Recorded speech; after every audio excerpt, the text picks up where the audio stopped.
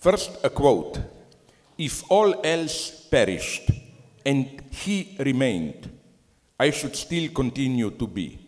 And if all else remained and he were annihilated, the universe would turn to a mighty stranger. I should not seem a part of it. End of quote. This is how, in Emily Bronte's Wuthering Heights, Katie characterizes her relation to Heathcliff and provides a succinct definition of the unconditional erotic love. There is an unmistakable dimension of terror at work here. Think about the ecstatic trance of Tristan and Isolde, ready to obliterate the entire social reality in their immersion into the night of deadly enjoyment. Now, I could go on here about erotic love because I sincerely think that, in contrast to our youth, the youth of those who are already old here, when, you know, to fight for sexual freedom was experienced as liberating, and even monogamous love was considered or dismissed as a bourgeois convention and so on. I think that today more and more love, simply passionate love, is emerging as something dangerous and precisely subversing. Think about how you are addressed in your everyday life by society, what society demands of you. It's basically a kind of slightly spiritual, pseudo-Buddhist hedonism. Ideology is telling you, be faithful to yourself, realize your true potentials, and experiment with your life, try all different options, don't fixate yourself on a certain stable identities, life is dynamic, fluid, and so on and so on.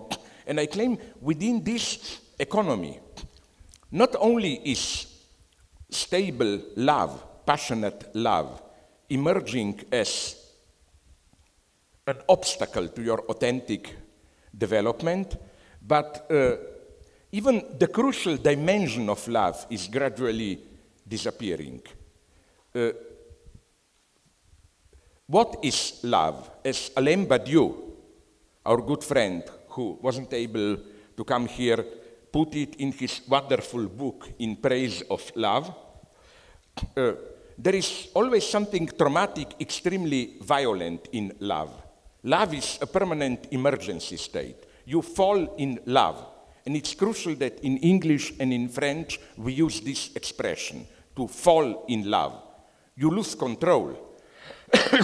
It's really, I claim that love, the experience of passionate love, is the most elementary metaphysical experience. It's a Platonic experience, in the sense of you lead your easy daily life, you meet friends, you go to parties, whatever, everything is normal, maybe here and there a wine night stand, but whatever. And then you passionately fall in love. Everything is ruined. The entire balance of your life is lost. Everything is subordinated to this one person. I almost cannot imagine in normal daily life, outside war and so on, a more violent experience than that of love. And I think, which is why all the advisors that we need today are trying precisely to domesticate or to erase this excess of love. It's as if love is too poisonous, and then they tell you, you know, the trick that they try to offer you, all the marriage agencies, dating agencies, is how to find yourself in love without falling in love. This idea came to me when, on one of the transatlantic flights, I read one of those stupid airline journals, and there was a big text there claiming, publicity text claiming, we will enable you to find yourself in love without the fall, without this dangerous exposure. And I think this fits perfectly our daily narcissistic metaphysics. You know the old story that I repeat all the time.